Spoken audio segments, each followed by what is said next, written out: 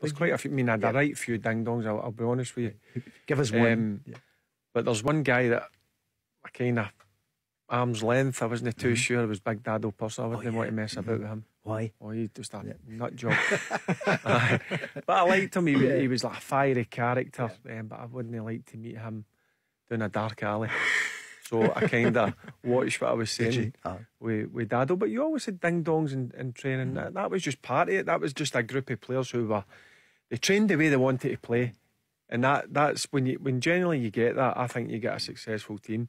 I had one which came to my head, Perini. We were training, we were in a box, 5 against 2. I passed it to him. I thought it was a good pass, as you generally do. And obviously he didn't move. It was about 2 inches to the side. And the bib got thrown to me, and I'm like, I'm not going in. Threw it to him, and he threw it back, and I was like, I'm not going in. And then we went for each other. And then get sent home in the minibus. Jimmy Bell took us back, me and Sergio. He's down the front, I'm up the back, no talking to each other.